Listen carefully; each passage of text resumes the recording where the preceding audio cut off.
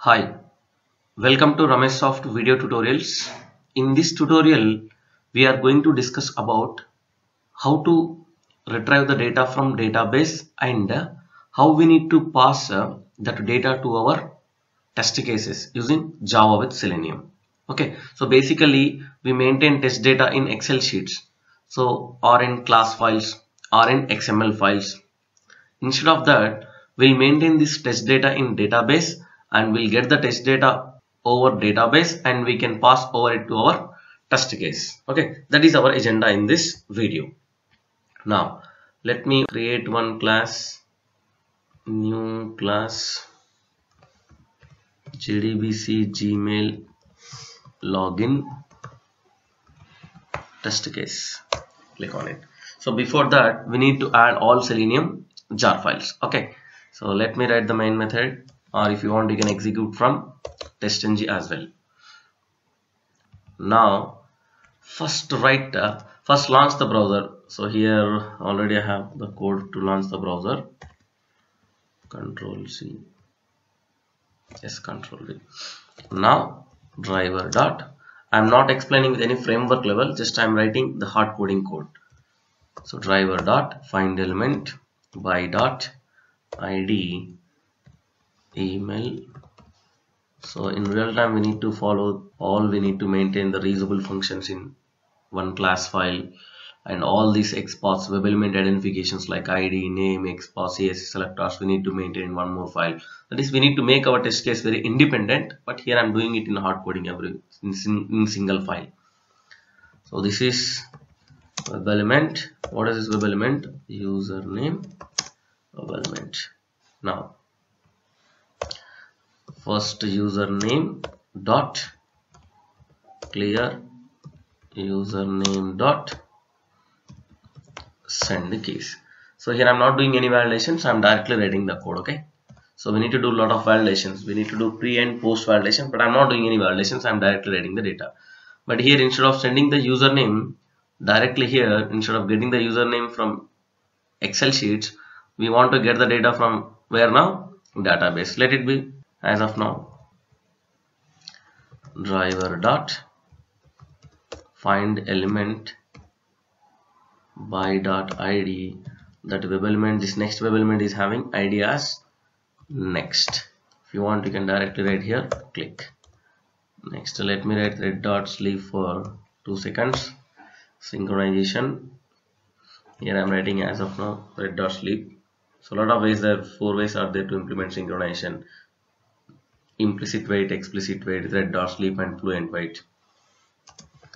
Next, driver dot find element by dot id password dot clear and dot send keys.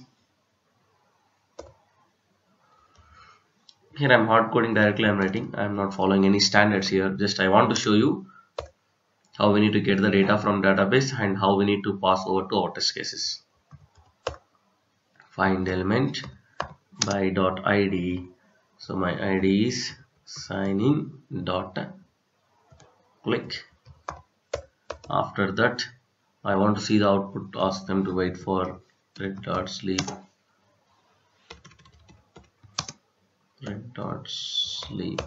for 8 seconds so that we can see the output. After that, quit the browser. Now let hard code it Rameshsoft dot selenium at gmail.com, and I'm writing the password as Rameshsoft. Let me run this program. Run as Java application. See here what happens. This browser is launched, it's maximized, it's entering URL, yes, password, and it's waiting for 3 seconds, and then it's entering password, and then I kept red dot sleep, right? It will wait for 8 seconds and then it closes the browser. That's what we are doing. So basically in our program here, I am hard coding the values, that username and password. But in real time, whenever we are using Java with Selenium as automation tool, we need to get this test data from either Excel sheets or from class files or from XML files. But what we'll do is we'll get this data from database now, this username and this password. Okay, so already we know in how to, what are the standard steps to connect with the database. Now I think already in previous video we discussed about the standard steps to connect with the database, right?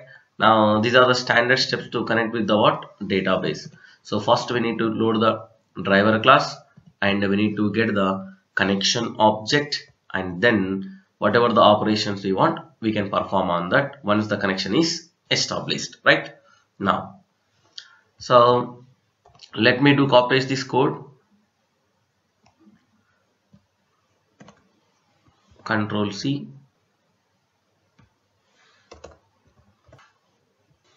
Now see here I'm getting the username and password. So which username I'm getting? Ramesh80914. So before that, let's see total select star from Gmail login. Now let me remove this. All those things are not required. So people who don't know how to connect with the database, please watch our previous videos because we discussed everything in detail. Now let me run this program. Run as Java application so that we can see total. See here. 1 second, let it run. So it's launching the driver because in 3.0 version Firefox driver is running over Gecko driver. So compulsory we need to specify the path of Gecko driver. Yes. Now see here. Now see here. So these are the data available in my table.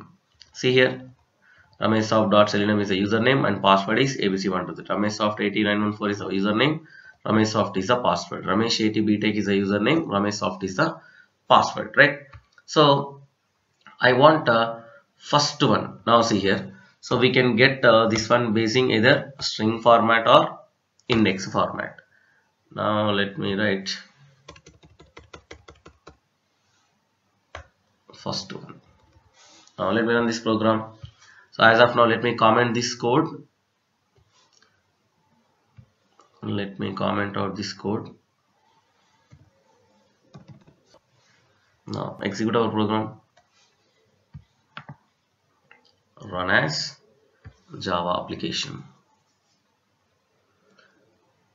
Index out of bounds. Oh, sorry.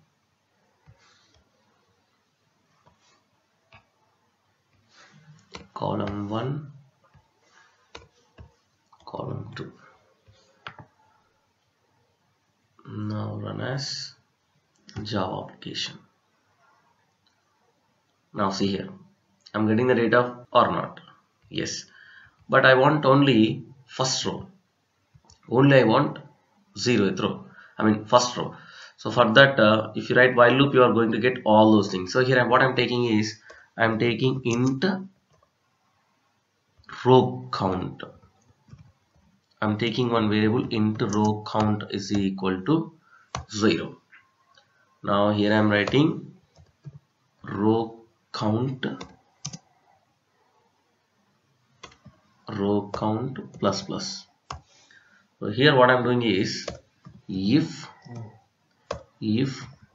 row count is equal to 1, just to break it, just to break the loop. Now let me run it. So here I'm getting only first row, only first record. See here only I'm getting Rameshsoft.selenium is the username and ABC123 is the password. Now I want to pass this one to what? My test case, my test case. So these are local variables, right? So I'm declaring where inside the while. So the scope is what? Inside the while only. I want to make it declare as a global variable. So just observe here, string username and string password, right? Control C, go back and let here declare string password and this string username. Now I can use inside the main method here. Now let me remove this.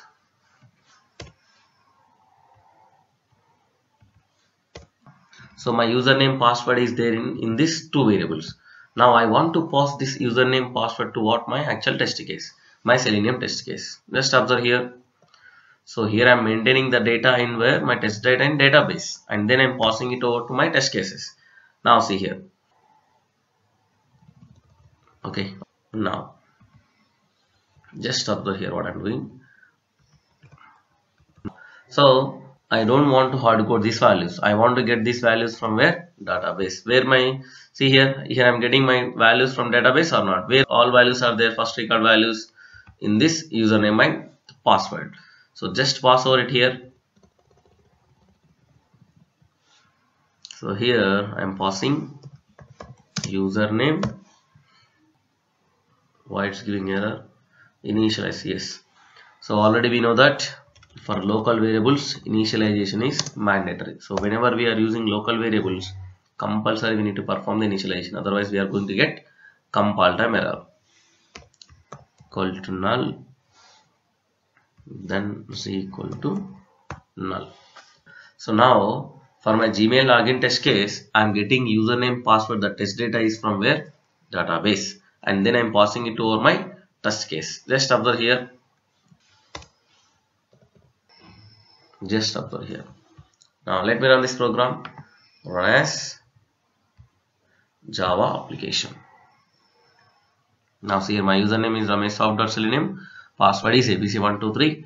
Now the browser is launching over Gecko driver. Yes, Gmail is entered, username is entered, yes, password is entered. Now have you observed? See here, so I am getting this username password from where? My database. See here. So let me explain this code one more time. So already we know the standard steps to connect with the database. So in this Gmail login table, I inserted some data regarding username and password. And here I am using the table and I am passing my username password to my test cases by getting data from where? Database. So already we know how to connect with the database. So we are getting data from the database and we are passing that data to our test cases. So this is a sample how we need to maintain the data in database and how we need to pass that database data to our test cases. But actually here we maintain the test data in where? Database. So this is a sample example to use database for test data and how to pass the test data to our test cases. Thanks for watching the video. Have a good day, boss.